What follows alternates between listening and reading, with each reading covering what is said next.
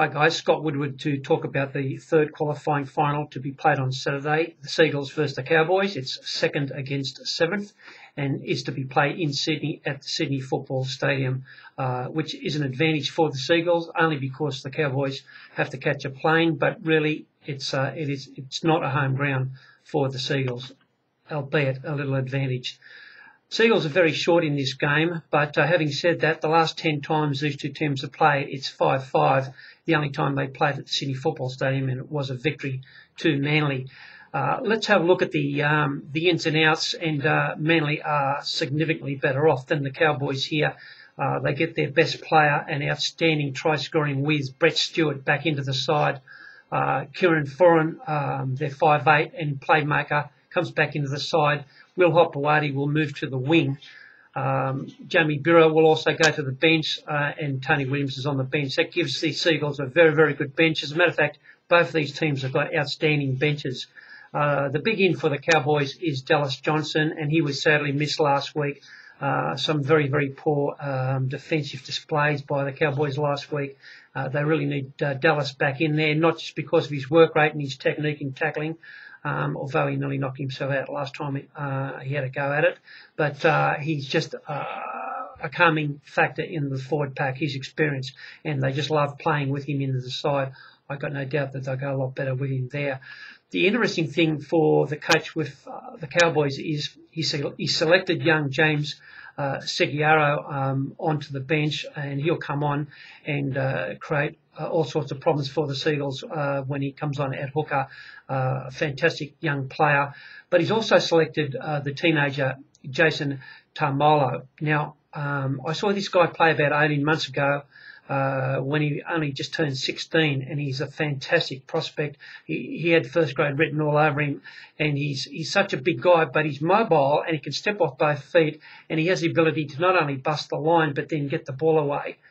You don't see that sort of skill factor in a kid so young, and as good as what he is, I feel that he's not ready for semi-final football, and although he's selected on the bench, I'm not sure if the coach will play him.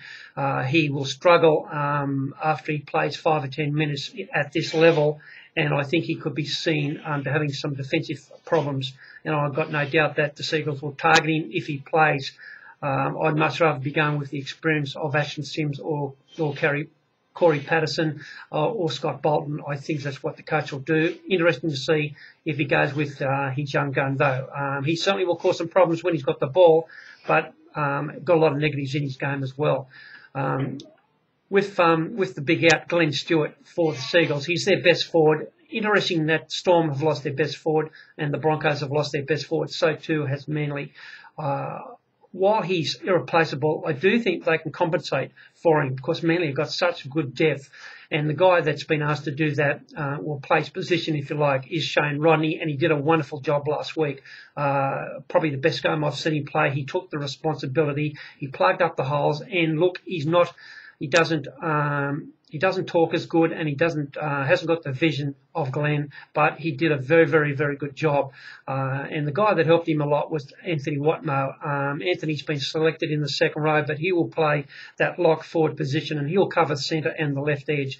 And I think if we're going to go on the selections here, Vic Morrow will probably play left second row, I would think, and he'll come on and be replaced by Tony Williams, who will create all sorts of problems. What an incredible impact he is, Tony Williams. They have a guy like Tony Williams come off the bench and Jamie Birra come off the bench is quite a wonderful thing. And obviously Big George Rose is there as well. So it's a very, very well-balanced side. Glenn Stewart definitely will be missed, but they compensate for him really, really well. And obviously the two playmakers, which they didn't have last week, Brett Stewart and Kieran Foran, both weren't there, and what an incredible effort having both those two guys not on the field and have Dale Cherry Evans step up. He also didn't have Glenn Stewart there, and Dale Cherry Evans step up on his lonesome and just control that game. For a guy having his first year in the NRL, it was just mind-boggling to see. You just don't see guys do that in their first year in the NRL. And for a guy who's just been awarded the Rookie of the Year, and he won it by 100 yards, as far as I'm concerned, it was a marvellous effort. Something that a lot of people may not realise, Dale Cherry Evans has made 95 tackle breaks this year over the course of the season. And a lot of people had trouble whether or not he would last the 26 rounds his very first year in first grade. Not only has he lasted the rounds, but he's just continued to get better and better. And I have no doubt that Mal Meninga has got him marked down as a future halfback for Queensland, and very well could go on and be the future replacement for Jonathan Thurston. Big statement for a kid having his first year, but he's just continued to amaze me. He was the one red flag I had on Manly for this year, whether or not he would last the season. And I've ticked off that box. I've been able to tick off the Brett Stewart box. He's come through he's resuming from an injury. My mail is that he's okay. Providing he's okay, he's one guy they cannot replace. They need Brett Stewart and they need Dale Cherry Evans, and they'll be hard to beat in any game that they play. Brett Stewart, of course, has scored 109 tries from 134 games. I don't know any fullback or anyone in any position that has got a percentage like that. It's just quite amazing. As far as the Cowboys are concerned, Matthew Bowen, he's right up there this year with the Storm fullback Billy Slater in terms of performance on the field this year is concerned.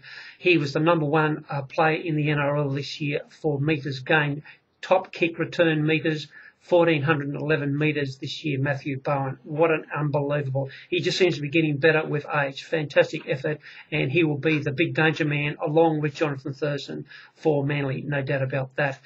The big problem for the Cowboys, and they can't afford to do it if they're going to beat Manly, is they have consistently started slowly in almost every game they've played this year, and they've had to play catch-up football, and it puts an enormous amount of responsibility on Jonathan Thurston.